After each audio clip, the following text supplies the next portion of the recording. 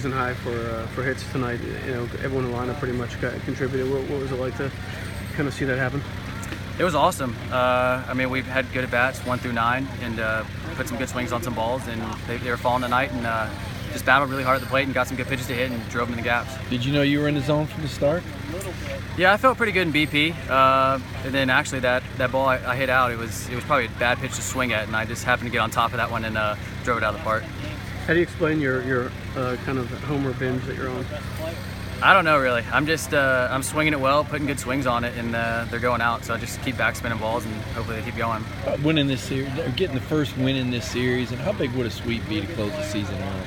That'd be huge going in the SEC tournament. A lot of momentum going into there, but we're just focused on tomorrow. We just got to take care tomorrow, and then things will work out from there on Sunday.